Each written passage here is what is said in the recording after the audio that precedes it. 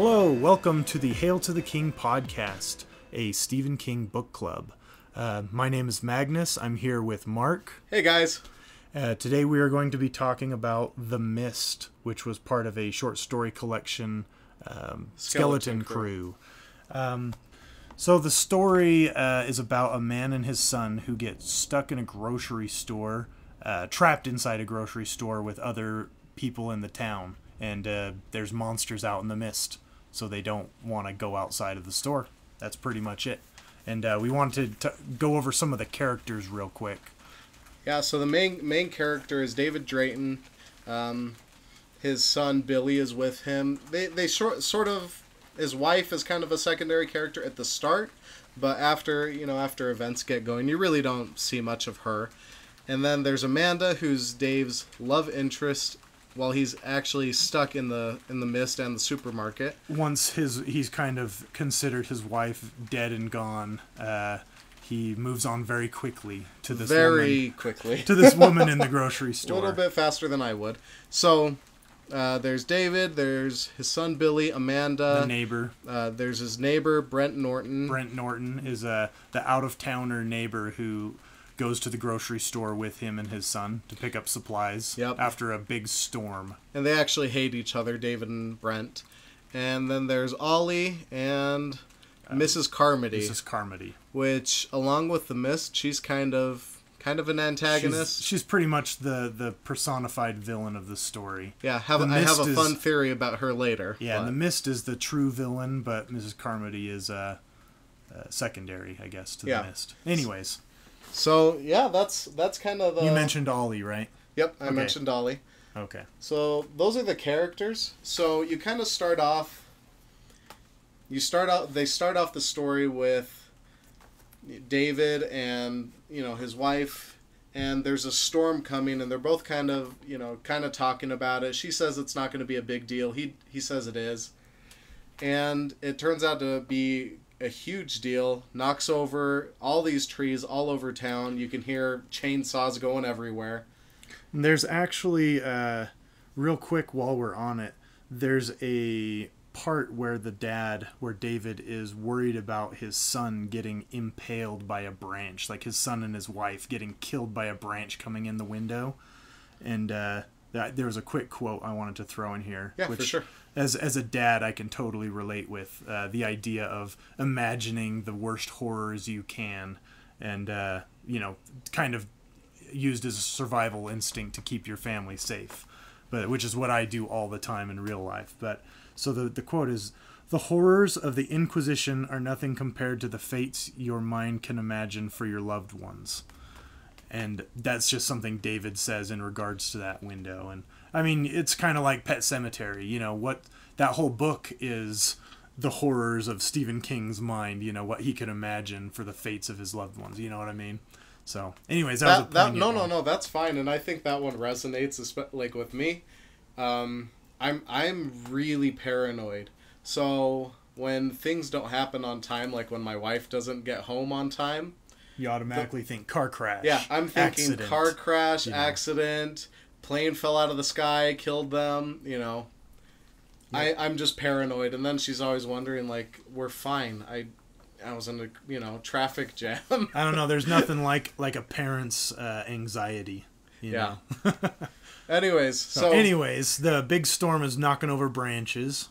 Yeah, no, just that. Big storm's knocking over everything. And it knocks over a dead tree in the neighbor's yard, Brent Norton. And like I said earlier, David and Brent hate each other because of a property line dispute.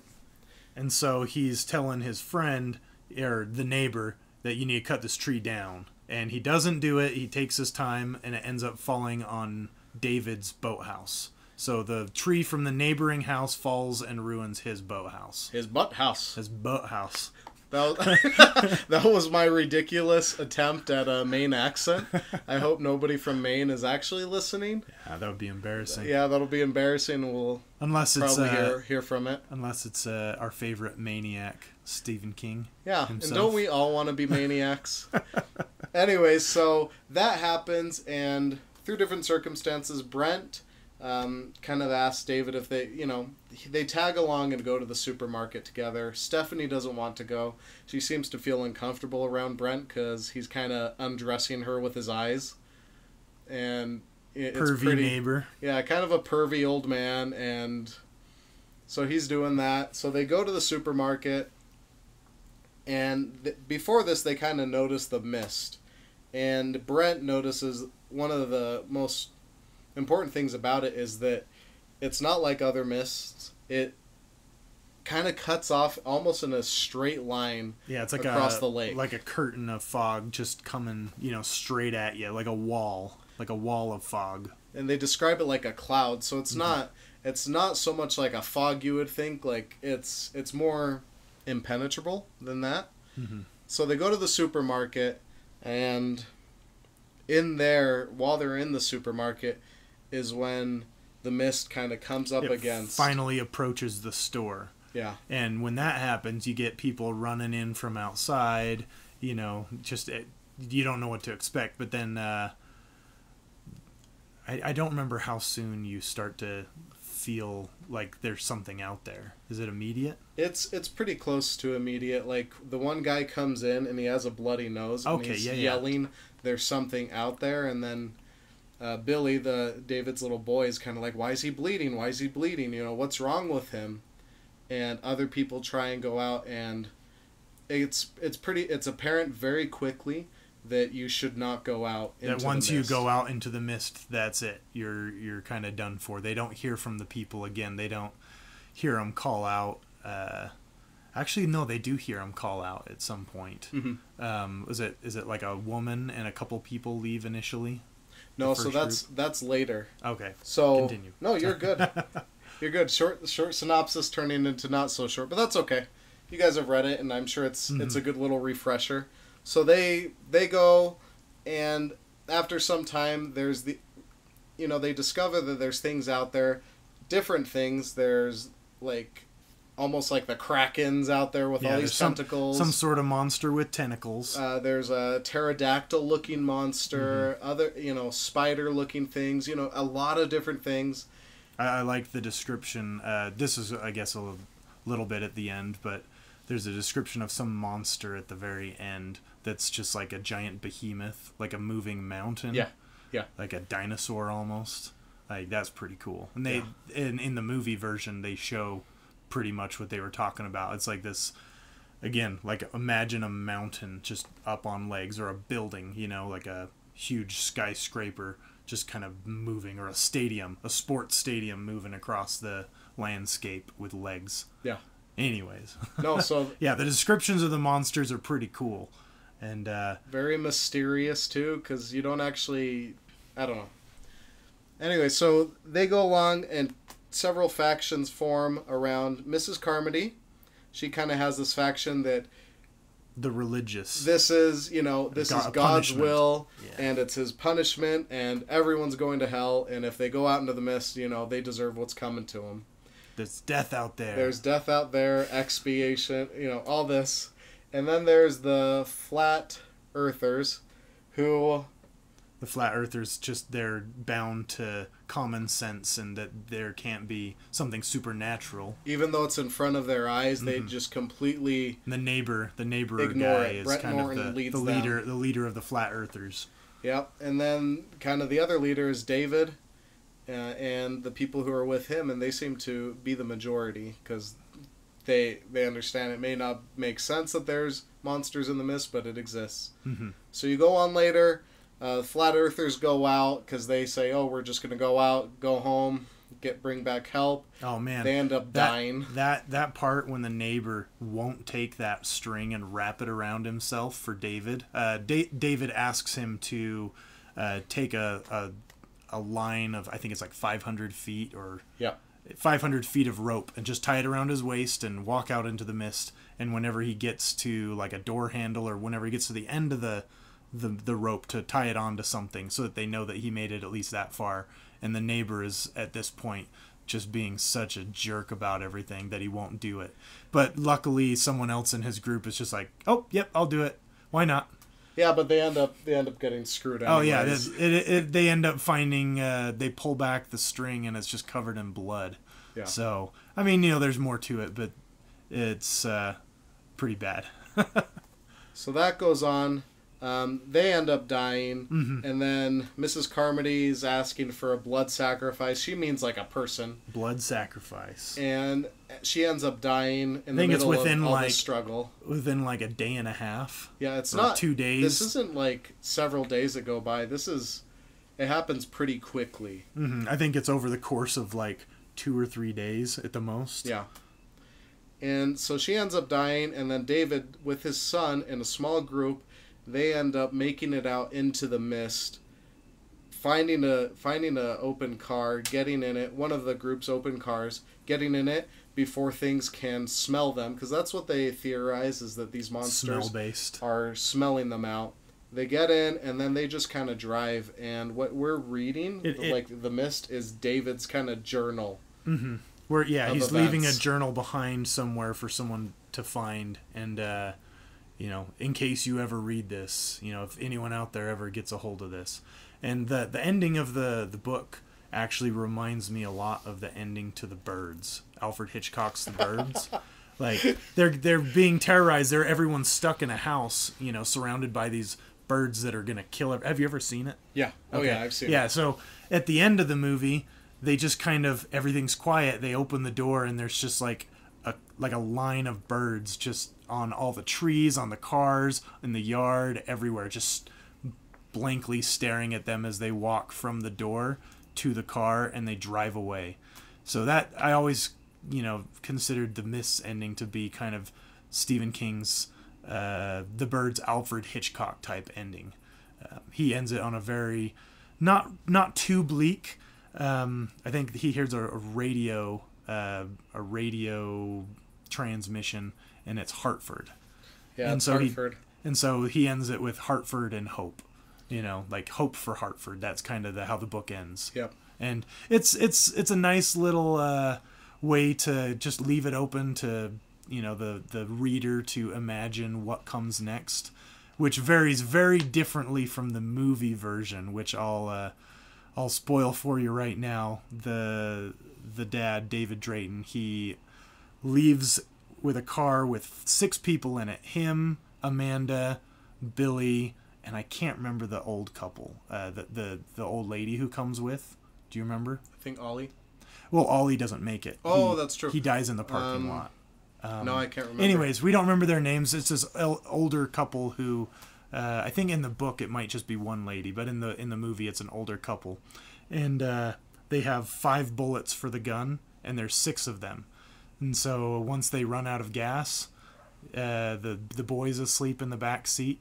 The dad just kind of looks at everyone, and they all just kind of give consent with their eyes, and he mercy kills everybody in the car, most likely with his son first. And then it cuts back to him pulling the trigger of the gun into his own mouth, empty firing, just out of... he's just in agony at this point because he's killed his son and everyone in the car. And then he steps out of the car into the mist to just let the monsters get him. And at that moment, the mist clears, and the army comes saves the day, parading through, and he sits there and cries it out. The end. That's the movie. That's very bleak, but very appropriate. Stephen King has said that he likes that ending so much that if he had thought of it, he would have ended the book that way. He liked it that much, which. In the book, there's actually a line that kind of alludes to that. I think he's going over the bullets, and he says that there's 4 bullets left in the gun, and if worst comes to worst, that he'll think of basically I think there's 5 people who leave, yeah. And since there's 4 bullets, he's alluding to the fact that there won't be a bullet for him, and it's just a kind of a throwaway quick line that I think inspired them to make the ending to the movie. But honestly, real quick, this will kind of be the movie section. The movie is incredible. It's like a very faithful adaptation of the story. It pretty much follows it beat for beat. Yeah. And just the ending is different. and that's pretty much it. But I highly recommend anyone who hasn't read the story but might be interested, check the movie out. And you won't be disappointed. All the characters we're going to talk about are in the movie. So one other thing that the movie does that's really cool is Mrs. Carmody. She says "my life for you," like to the mist. Like she's kind of in this like religious trance that she's kind of put herself in. She's elevated herself to, like, with all of her followers, and she says "my life for you," which is a line from The Stand, which is what the trash can man says to Randall Flagg. "My life for you, my life for you." And so having that little tie-in reference was really good. It kind of shows that fanaticism in Stephen King characters, you know, that kind of insanity. Yeah. "My life for you." I really like that. But that they don't do that in the story. That's in the movie. Since we're talking about Mrs. Carmody, so I have a theory. Mm-hmm. You want to hear the theory? Yes. I think she's a vampire. A vampire, you say? So, Mark very briefly gave me a teaser of this before we recorded the episode, and I am incredibly interested to hear how she's a vampire, how she meets the criteria. She meets the Stephen King criteria for a vampire in a couple ways. One, and this isn't always necessary, but it is interesting. So, she does own a junk shop, or kind of antique shop. Oh, yeah, she does. That has a lot in common with... Needful Things, Needful Things. Yeah. Oh, okay. Well, I guess I should say Salem's Lot first off. Salem's Lot, Kurt Barlow. That theme comes back with Barlow on Needful Things. Yeah, so Kurt Barlow in Salem's Lot, he is a vampire, and he's the head vampire, the Dracula. Yeah, he's Dracula, and he's the typical vampire. Drinks blood, you know, faith in everything can combat him, and he dies in sunlight. She doesn't, though. So, but she does have a lot in common with him in that aspect that, you know, she does own, like, she hides behind the antique store. She has that fascination.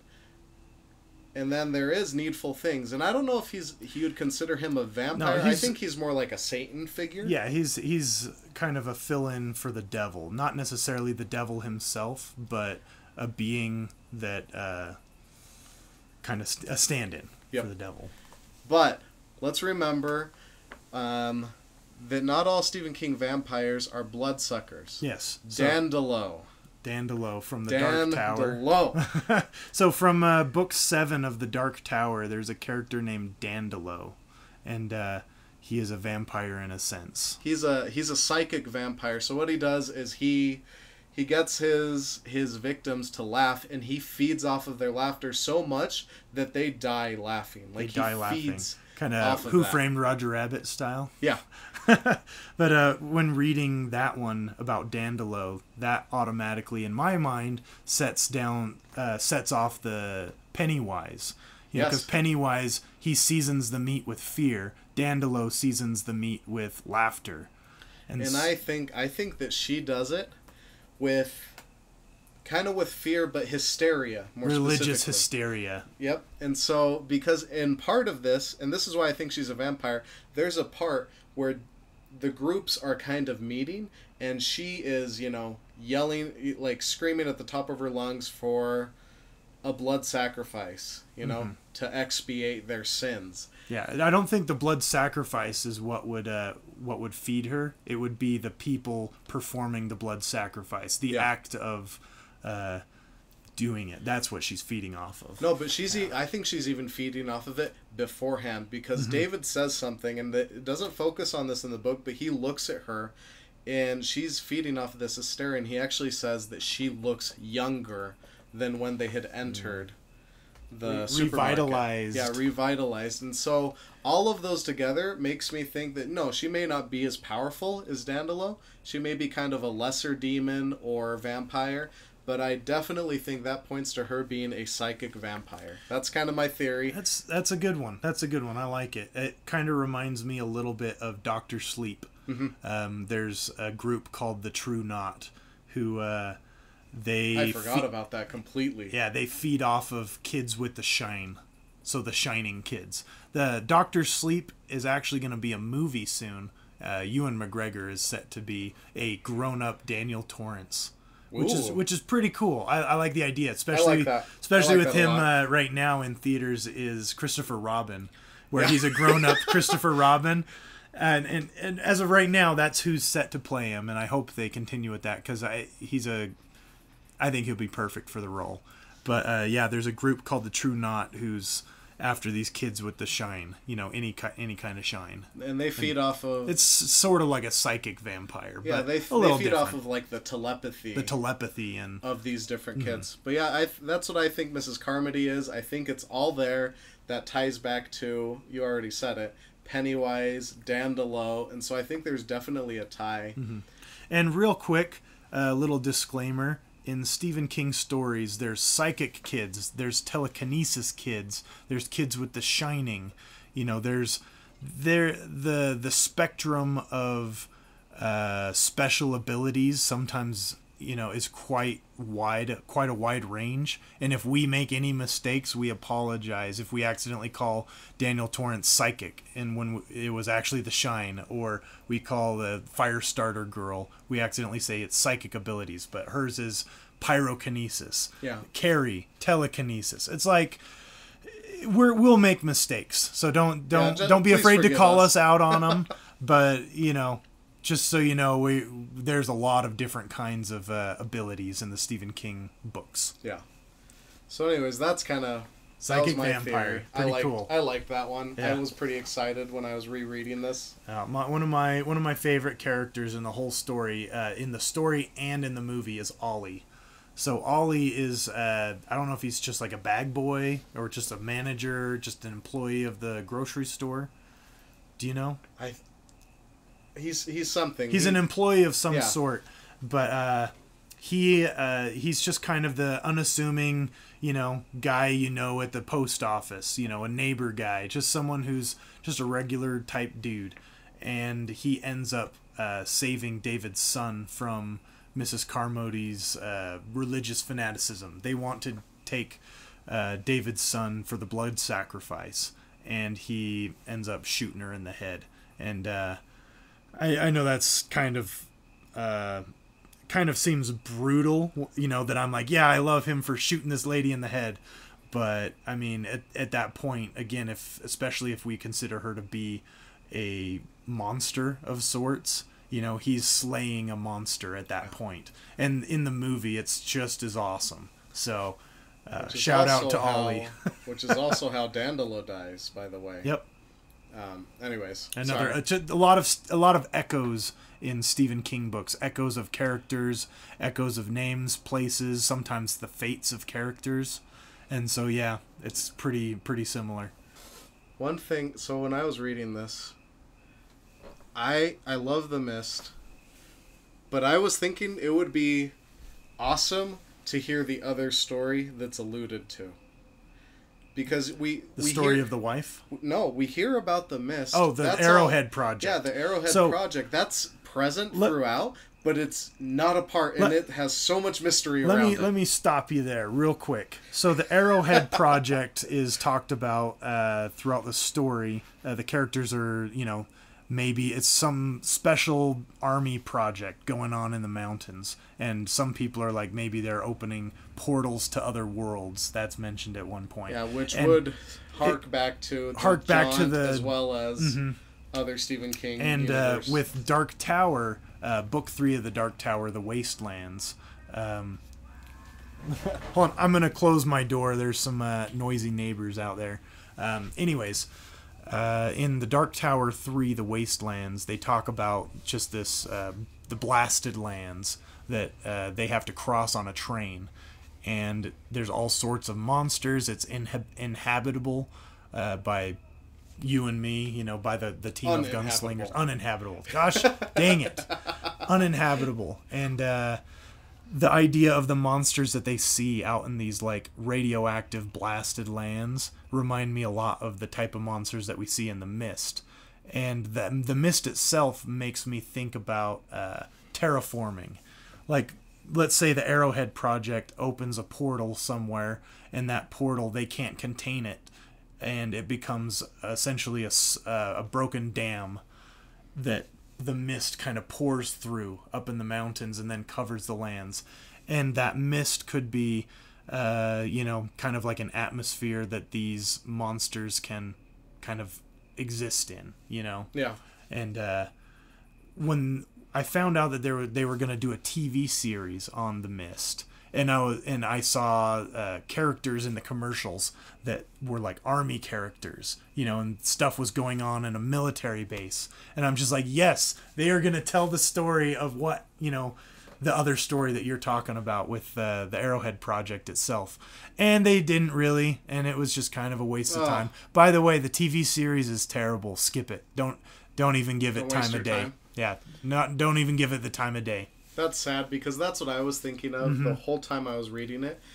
Because the two soldiers, there's two soldiers in the supermarket, and they actually commit suicide. They hang themselves.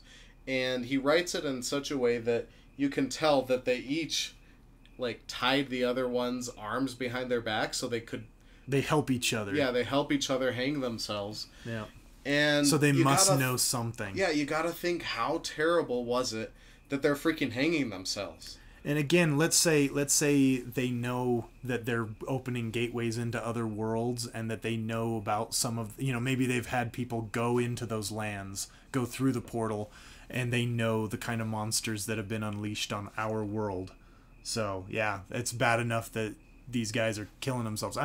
There's a chance that they were trying to escape, again, maybe some of the fanaticism. Maybe some of the townsfolk would be, kind of torch and pitchfork coming for anyone involved in the Arrowhead Project. So there's that aspect that maybe that's why they killed themselves. I don't think so. I really think it's more. Which again, I think I'm only getting to because I've seen the movie. You haven't seen the movie, right? Or it's been a long time. No, I haven't seen the movie. Okay, so in the movie, there's a character who I think she's Miss Carmody's first kind of victim, and he's just a army kid who's from the town, and I think he's the first sacrifice who gets thrown out into the mist. So they don't kill him with a knife or anything, but I think they just throw him out the doors and let the monsters take him. Yeah. So, anyways.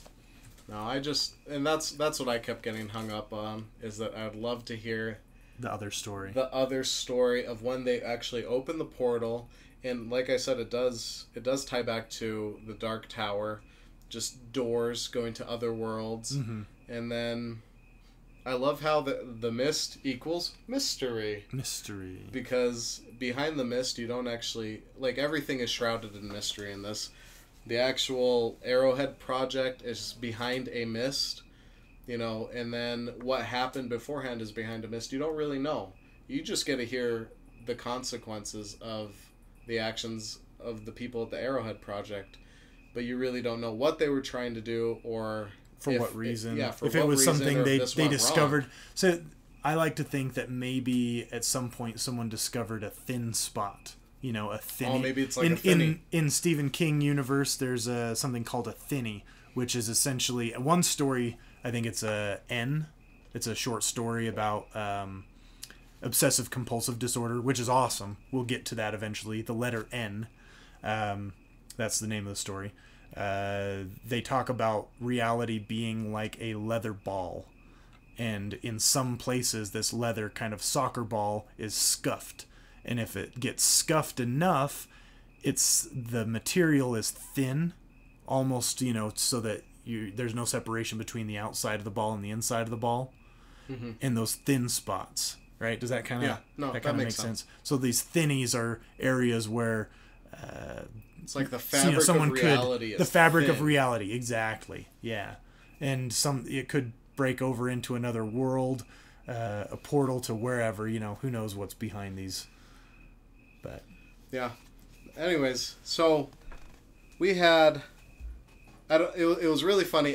Right before the episode, when we were getting ready, both of us were looking up because we listened to this on... Well, I listened to it on an audiobook. I think you did the same. Okay. I've read it before, but we were listening on audiobook this time. By the way, real quick disclaimer. For those of you who listen to it on the audiobook, It is terrible. We're listening to essentially the quality, I mean. Someone holding like a really bad microphone up to like an old tape player and recording it that way. Yeah, and I have it as like an MP3. I don't know if it's been officially released through like Audible or anything.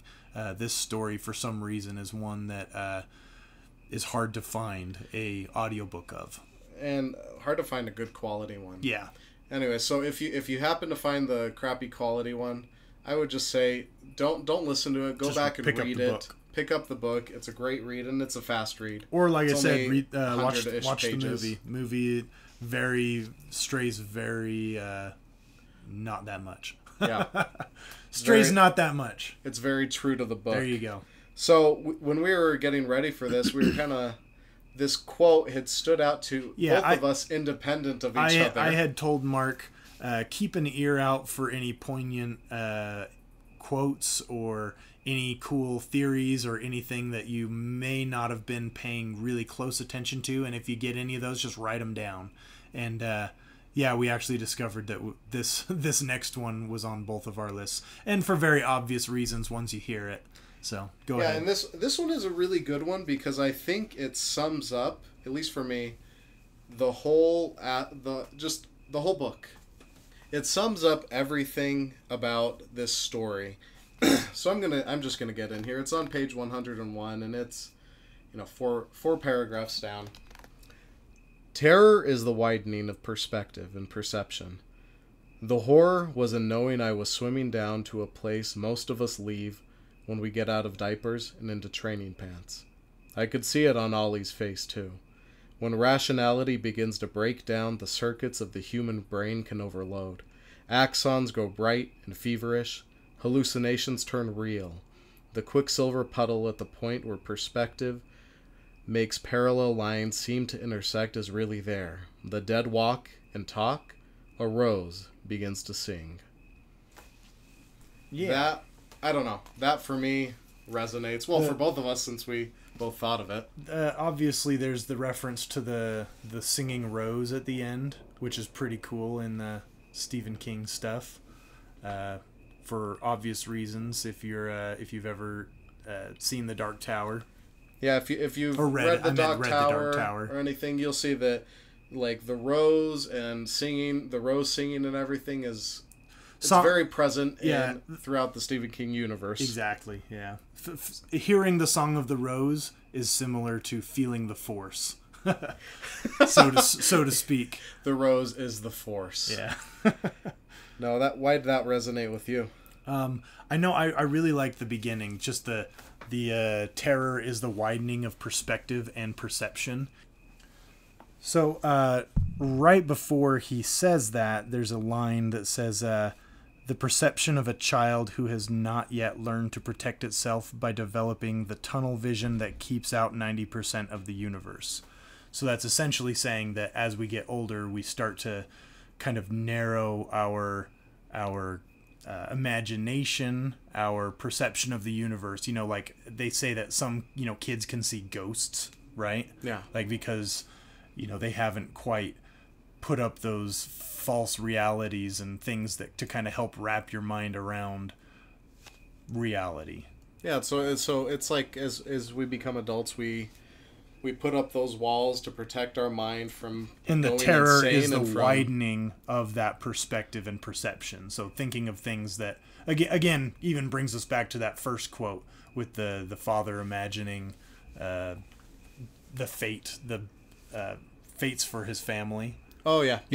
Again, terror. I like the idea of it's almost like terror opens up the imagination, which really goes along with Stephen King, because if it wasn't for his terror, we wouldn't have his books. He's said it in his book On Writing that one of his ways of dealing with the anxieties we're of parenthood and but anxieties of life, his fears become his books. Yeah.